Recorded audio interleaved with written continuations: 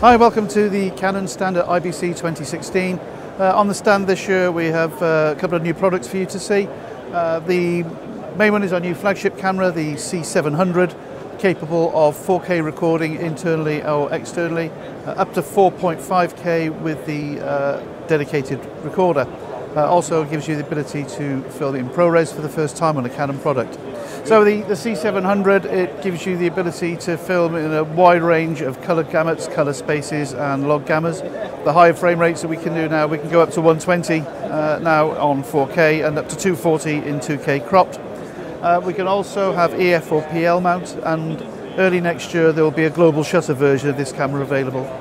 One of the accessories that's available for this camera is the new viewfinder. This is also backwards compatible with the C300 Mark II and will be available as an accessory. This particular model here is the PL mount version, and as on the C300 Mark II, you will be able to have that change in a service centre to the EF.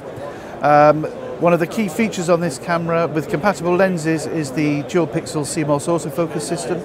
On the C300, you may remember you also had a focus assist using that technology. This camera has an enhanced version of that, allowing you to choose two different areas within the 80% frame area, which means that when you pull in focus between subjects, you can guarantee your focus is spot on each time. So who then do we think is going to use this? Well, now this becomes the sort of the head of the Cinema EOS family.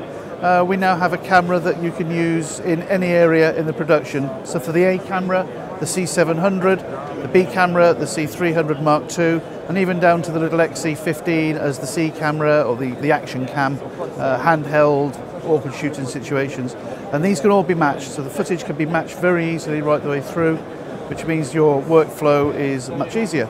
We can also support HDR outputs. We have a wide dynamic range of up to 15 stops, wide dynamic range capture through high dynamic range output, which we can then check on our new HDR monitors as well. So for a complete production solution in high-end broadcast and cinematic projects, we've now got something within the Canon cinema family that's going to fit every need that you could have. So the C700 then will be available towards the end of 2016. You can get more details, including pricing from your local dealer, and you can get more details about the camera system and all Canon products from www.canon-europe.com.